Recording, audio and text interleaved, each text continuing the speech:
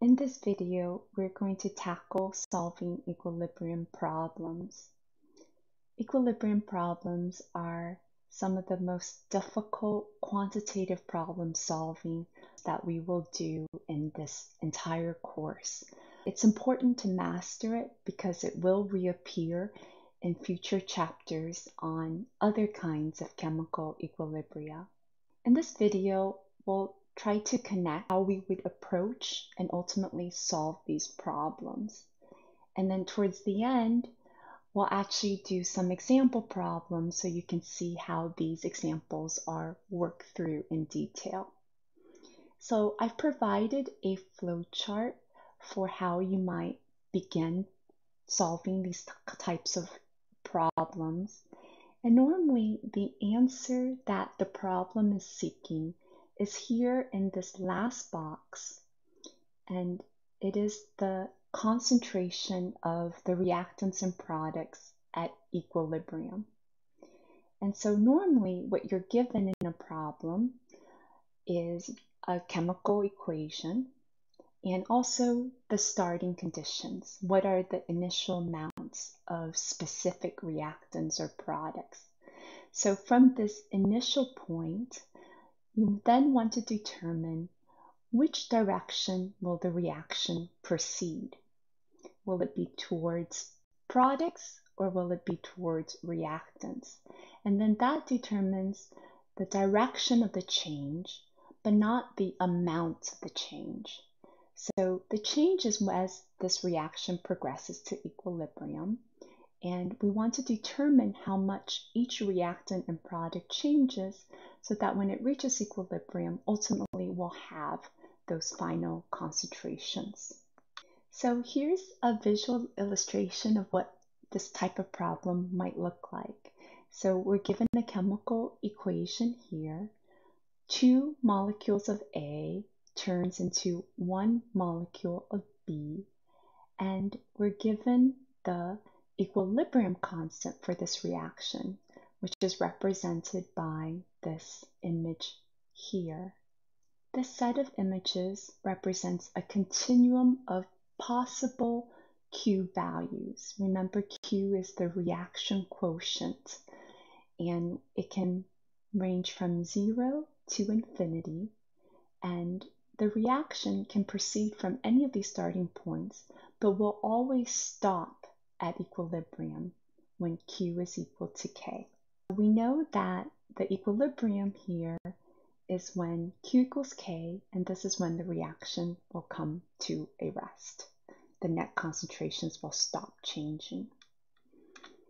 So let's say the problem starts initially with all A. So this would be our starting point.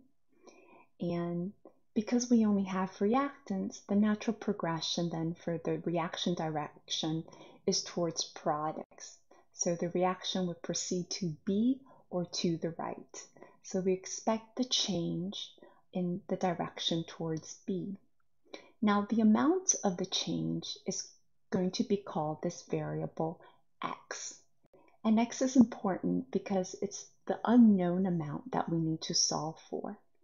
So in this reaction equation, 2 molecules of A converts to 1 molecule of B. So as we lose reactant, we're going to lose reactants in a 2-to-1 ratio to product formation.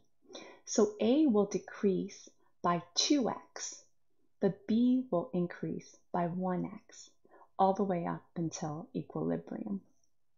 Now we can have a different version of this problem where it's the same chemical reaction and equilibrium constant, but now we've changed our initial starting point. So let's say I start at this far end with 100% B.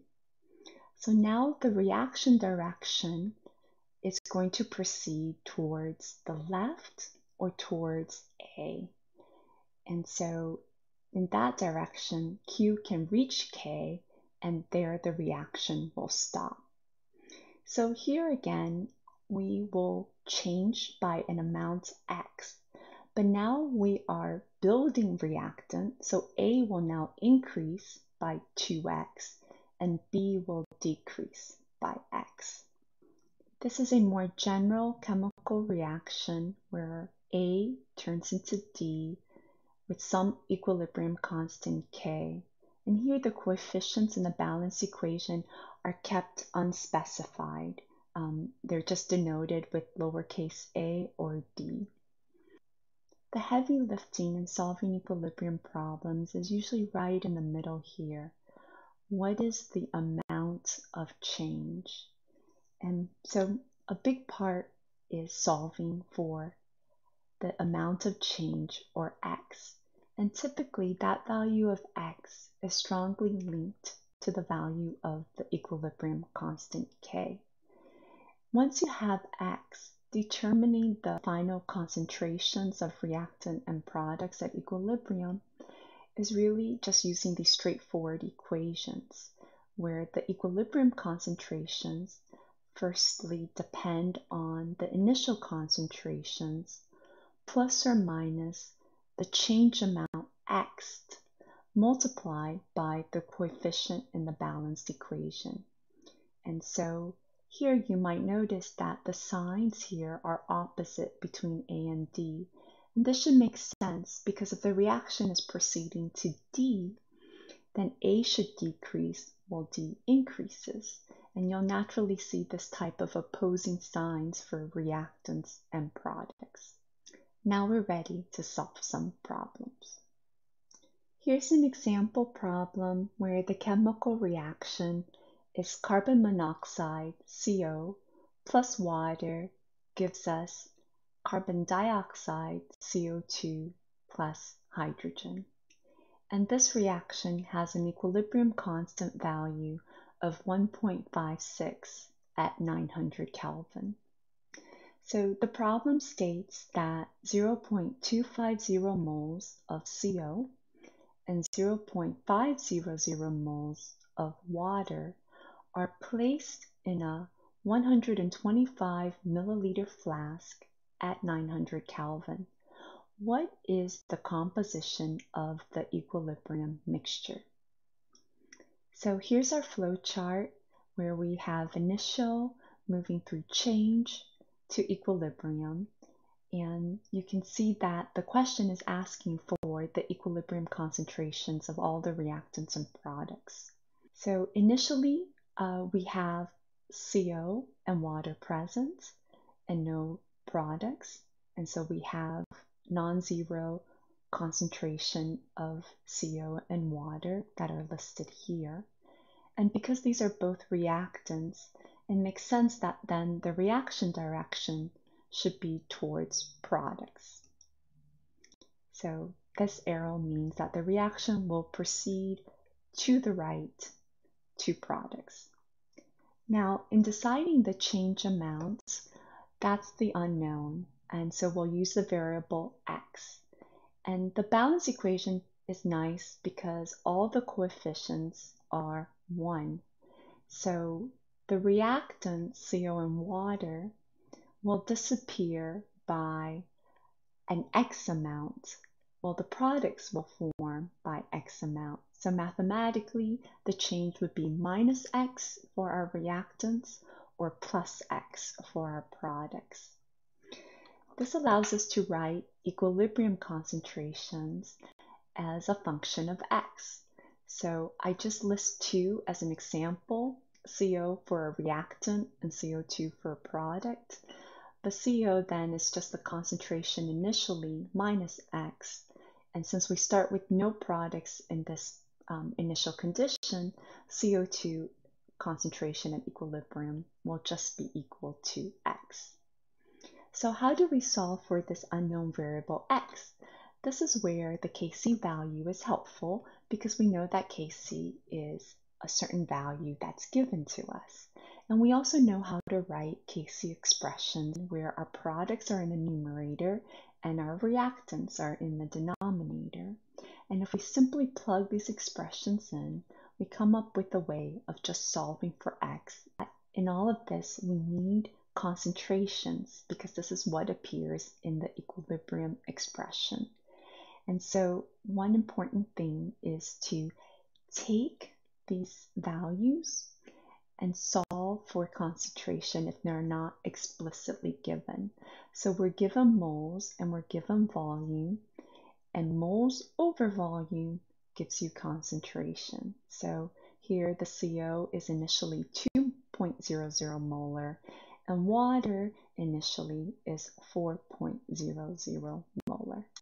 The flow diagram can be a bit clunky, so I'm going to replace it with something called an ICE chart. I stands for initial, C stands for change, and E stands for equilibrium. The ICE chart is also a great way of organizing all the numbers that you need to keep track of.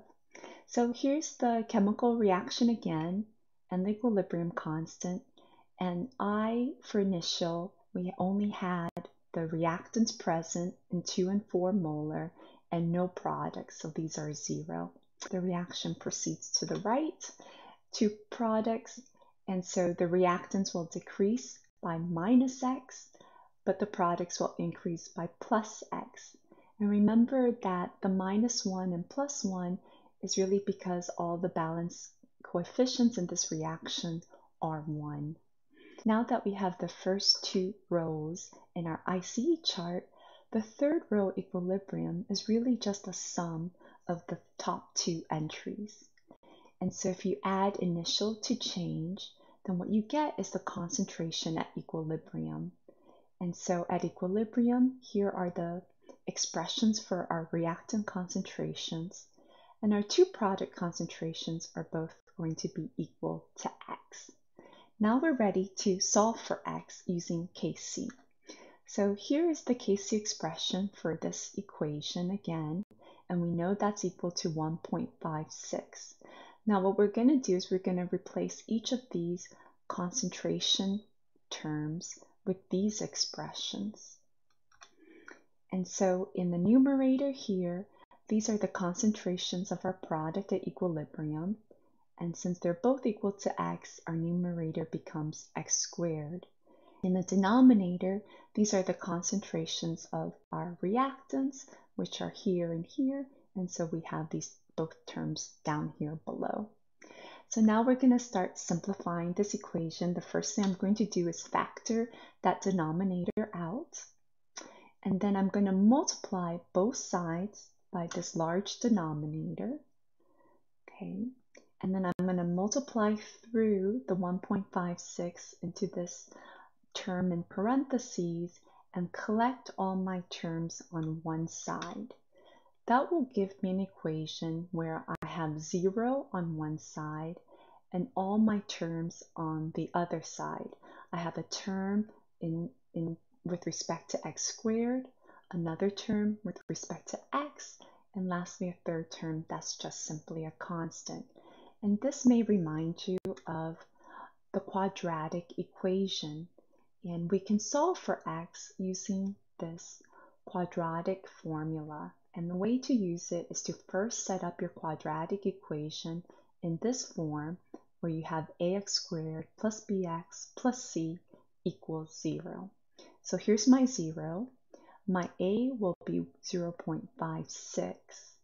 My b term will be minus 9.36. And my c term is 12.5. And so I plug these values of a, b, and c into this expression below, and I can solve for x. The quadratic formula will lead to 2 values of x. Now, only one of these values is actually real, and it makes sense that the real one would be 1.46 because our initial concentration, the highest, is only 4. So we can't change by 15 molar. So 1.46 is the correct answer for x, but we're looking for the concentration of reactants and products at equilibrium. So that's easy. We just plug in the 1.46 as x into these prior equilibrium expressions, and we find that at equilibrium, this is the composition of the mixture. We have every species present, the reactant CO at 0.54 molar, water at 2.54 molar, and both products, CO2 and hydrogen, are in equal concentration at 1.46 molar. A word of caution about using the quadratic formula. Take your time to plug in your terms A, B, and C to get the correct answer for X.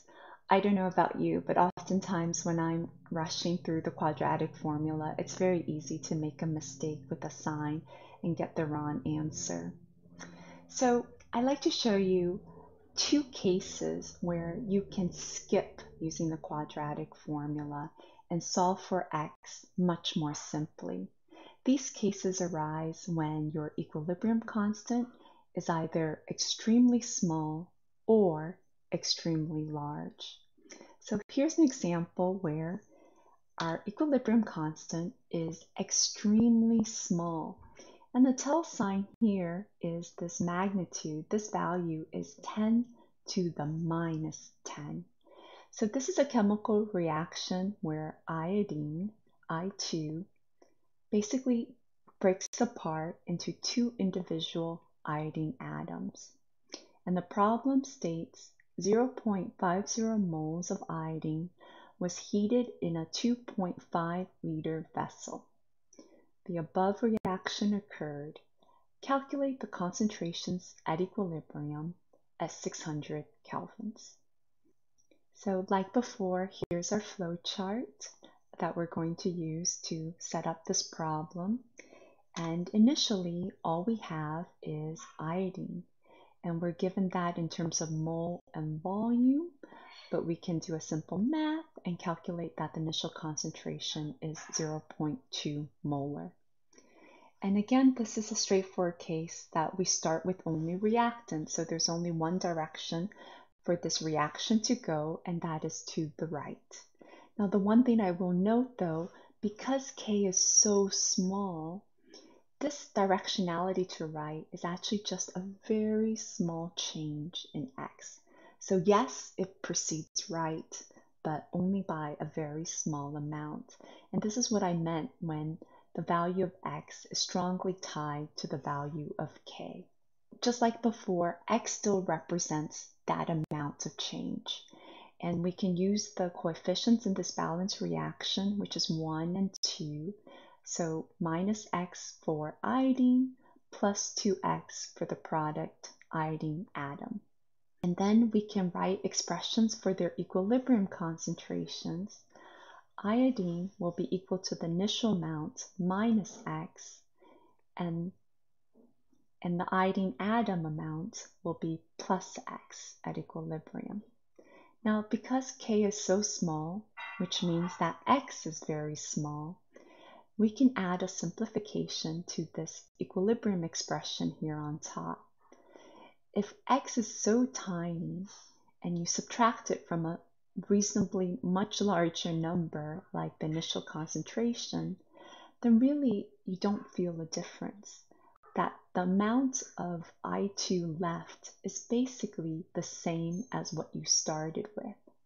One analogy I can give for why the simplification works is to use money. Let's say you own a $1.0 billion industry, okay?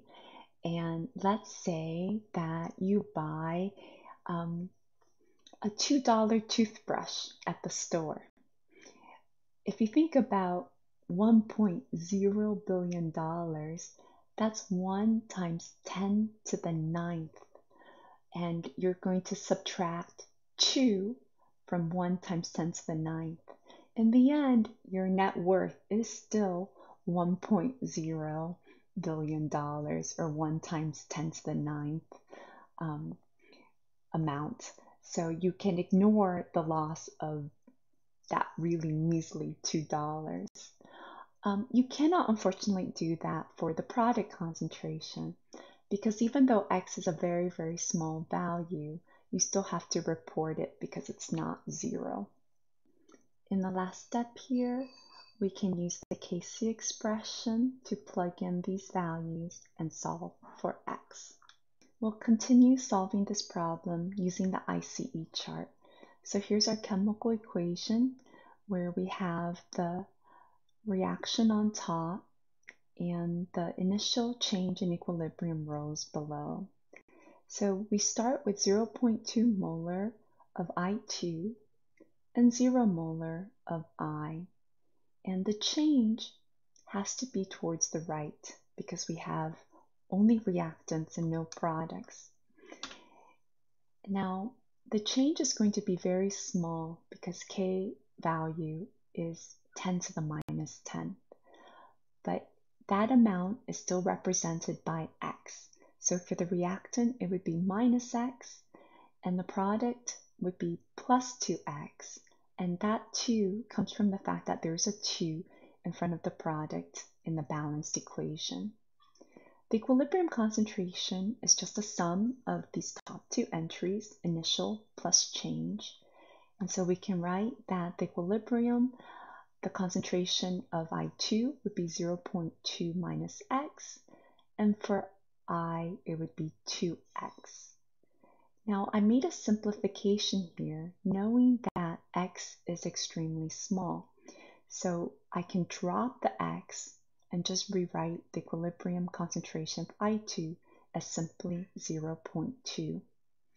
When you make such an important assumption that you can remove X, normally what you want to do is you want to go through the problem, and once you solve for the value of X, you want to plug it back into this expression here and make sure that indeed X was so small that it was insignificant to this significant figure of 0.2. So with these expressions, I can now solve for X using Kc. So Kc is equal to I squared divided by the concentration of I2. And I can plug in for my numerator 2x, and that is all squared. And my denominator is 0.2, and I can set that equal to the Kc value of 2.94 times 10 to the minus 10. Now you can see this is a much simpler mathematical equation to solve for X. I can simplify the left side. First I'll make the numerator 4x squared, and then I'll divide 4 divided by 0.2, and that will give me 20. X squared equals the Kc value. And then I can divide by 20, take the square root of that, and I will get a value for X, which is 3.8 times 10 to the minus 6. And you can see this goes much faster, and no quadratic formula was needed. With this value of X, you just want to double check that indeed the assumption we made early on was a good one. And so if you take 0.2 minus 3.8 times 10 to the minus 6, indeed, with insignificant figure error, that answer is 0.2. So the assumption is good and it checks out. So we can now give our answers for the equilibrium concentrations for I2, that's just 0.2. And then for the product iodine atom, this is equal to 2x. So 2 times 3.8 times 10 to the minus 6 is this answer here. Now the second case where you can avoid using the quadratic formula is if we're at the other extreme where K, the equilibrium constant, is an extremely large value. I've generalized that last problem. We still have the same initial, but I just made these generic A reactant and B product, but it's still the 1:2 ratio. And I've also changed the Kc value here, and this 10 to the 5 magnitude is really what clues us in that this is now an extremely large number. So what does that mean when K is so large? Well, we know from before that that means the reaction is strongly favored towards products. And in this context, that means that the change X will be as large as physically possible. And basically, this reaction A to 2B will form product with 100% conversion.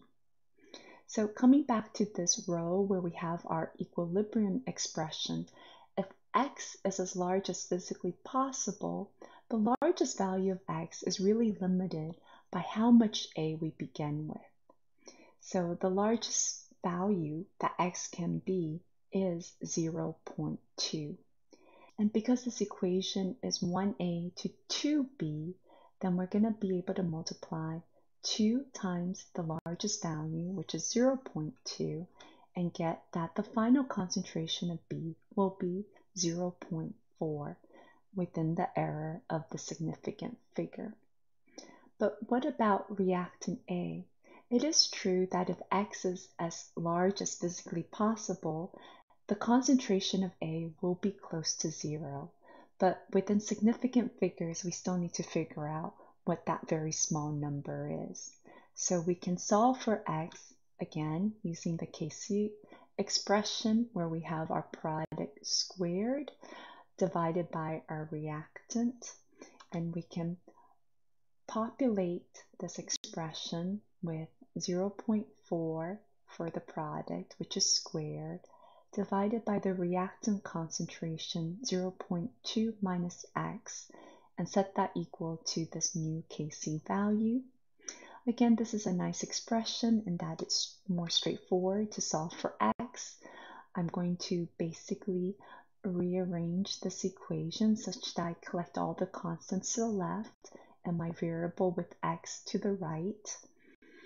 And further simplification will give me that X is equal to 0.2 minus this term here.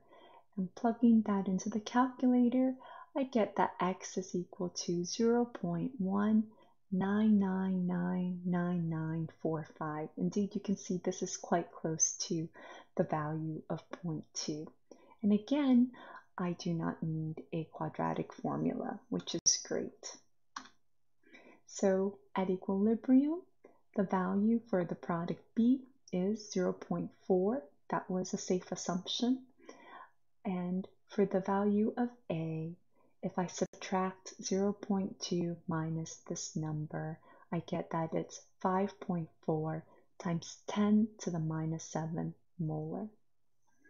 So in summing up, when you can make a fast approximation, it really depends on your value of K, but also on your initial concentration values. Typically, if you have a greater than 10 to the third factor difference, it can be K is greater than your initial concentration by 10 to the third, or it could be the opposite, where your initial concentration is greater than K by 10 to the third. Then you can make some type of approximation where you can basically assume that X is essentially 0 or as large as physically possible.